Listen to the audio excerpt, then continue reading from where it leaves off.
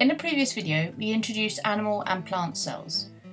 We looked at the typical model of an animal cell and a typical model of a plant cell. However, in reality, animals and plants are made up of all sorts of different types of cells, and they will all have a very specific shape to do the particular job or function that they are designed to do. In this video, we're going to look at a number of different specialised animal and plant cells. Let's first look at some specialised animal cells. So we've got the egg cell, and this is specialised by having a large amount of cytoplasm with fat stores. It also has a spongy outside layer that protects the cell and attracts sperm. Then we'll look at the sperm cell. This has enzymes in the head to help the sperm enter the egg.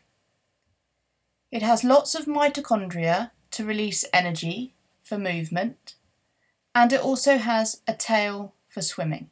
More specialised animal cells include the muscle cell. This has lots of mitochondria to release energy, and it is also a very long cell to be able to contract and relax for movement. The nerve cell has branch connections to connect to other nerve cells, and it is very long to be able to transmit electrical signals a long distance. Still keeping with the animal cells, we've also got the red blood cell. This contains haemoglobin, a red pigment that binds oxygen. It has a large surface area to carry oxygen, and it also has no nucleus. Now we'll look at some specialised plant cells. These include the Palisade cell. As you can see, this is packed full of chloroplasts for photosynthesis. It is also very tall and thin, so lots of cells can be packed together in the leaf.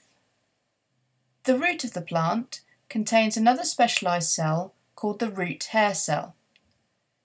This has a large surface area to absorb water, lots of mitochondria to release energy, and no chloroplasts, as it's underground and doesn't do photosynthesis.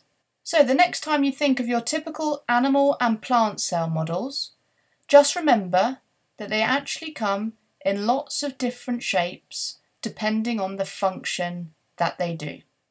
Hi guys, if you enjoyed that last video, then please click on the screen to subscribe. You can also find all my videos in one place at gcserevisionmonkey.com. If you're a teacher, check out the Key Stage 3 package at sciencesurgery.com. It contains all of the Revision Monkey videos as well as loads more Key Stage 3 resources.